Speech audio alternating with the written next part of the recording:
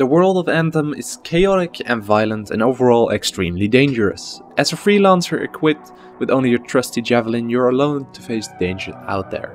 But on the other side of the walls of Fort Tarsis is a living society of different people there to help you. Within the walls there are certain factions, each with a specific belief system and job. Who they are, we will find out in this video.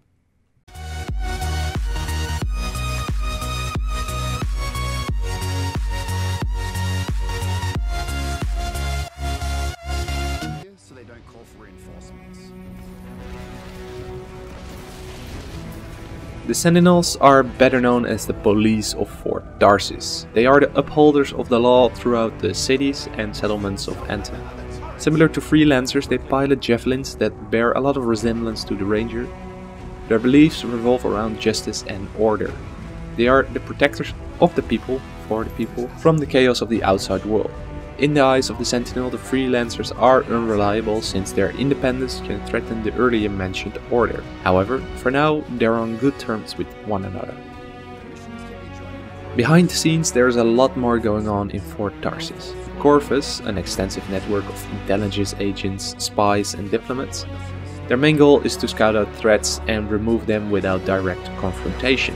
While they're definitely not afraid to do the dirty work themselves, like sabotage or assassinations, they prefer contracting their messier tasks to third parties like freelancers.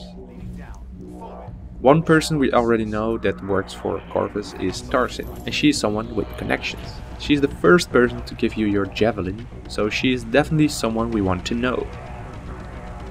And as a freelancer, you don't go out alone in the field, you're a team. Part of the team is a cipher. Ciphers are humans gifted with and trained in the ability to communicate mentally over long distances, performing complex analytical calculations and processing incredible amounts of information. They support freelancers from afar, providing information and analysis during expeditions. One cipher we've seen already is Faye, sitting in her cipher chair. However, Faye is special as she has been touched by the power of the Anthem of Creation and knows its dangers. Arcanists are science monks who have dedicated themselves to researching the mysteries of the world of Anthem, both in the technological and natural frontier. These scientist mystics strive to gather, categorize and preserve the complete knowledge of the human race. Directly and indirectly, their efforts are responsible for much of the technological advancements. The final and most interesting faction, without a doubt, are the freelancers. We'll be playing as a freelancer, a pilot that specializes in combat readiness, using one of the 4 javelin types: Ranger, Colossus, Storm and Interceptor. While freelancers in the past were celebrated, now it has passed into legend and they will have to prove themselves again. Those were the friendly factions of Fort Tarsis, each fulfilling a specific role with Tarsis society. Are you interested in an infographic briefing on any of these factions? On Patreon, once the game is released, I will create intelligence briefings telling you all about each specific faction. They will be uploaded alongside videos I make, so keep an eye out for that. It's part of an extra service delivered to our donators. I want to ask you to rate this video with an up or down vote to supply me with feedback and bring this video into the attention of other freelancers on YouTube. It would help me massively.